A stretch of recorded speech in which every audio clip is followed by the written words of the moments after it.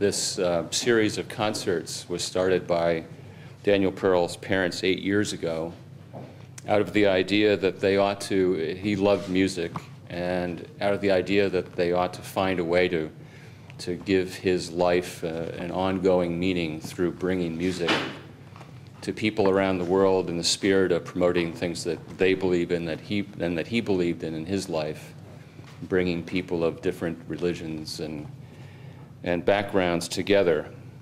I want to welcome and thank Peter Simon, who's a renowned performer, American performer, concert artist, who is also spending his life and his career affirming those same kinds of ideals, promoting human contacts and the role of music in bringing people together. And I want to thank him for being part of this global concert.